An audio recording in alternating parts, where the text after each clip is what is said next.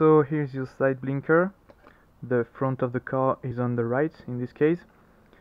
Behind you can see that it is retained by this plastic clip.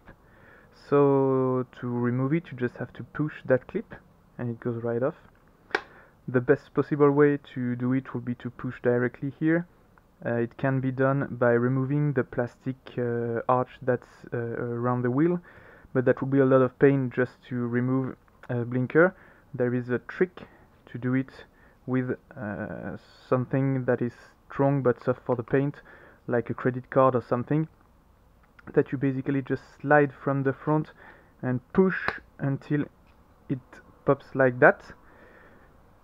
When you're like that, do not try to pull it hard, because it is still retained by that part which is fixed, and if you try to force you will just damage something. So instead push it back a little bit without re-clipping it, just pushing back, so you can pull it like that.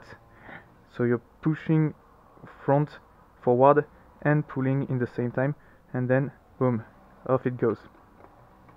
Another way to do it that is quite simple but is more likely to damage a bit the paint here. Normally no, because there is a foam all around, but it's cool. It's not the best way, but if you don't have credit cards or anything, it can be done like that. Many people do it like that with no issue at all. You just push forward here and pull in the same time and it comes right off. But as you can see, it can touch the paint, plastic on paint right there, and it's not the best to do.